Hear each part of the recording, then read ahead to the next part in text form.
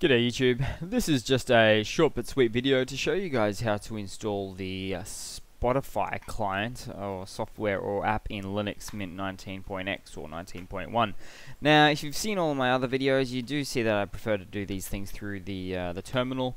Now having said that, it used to be a lot harder a couple of years ago. It's actually a lot easier these days. So all you do need to do is open up that terminal and type in the following. So it's sudo apt install and then it's Spotify-client.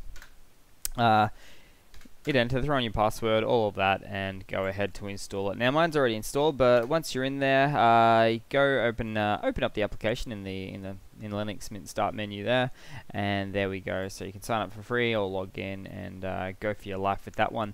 But yeah, just a super quick, simple, easy, fun video to show you guys how to install and use essentially the Spotify app in Linux Mint. So cheers guys, thanks for your time, hope you've enjoyed.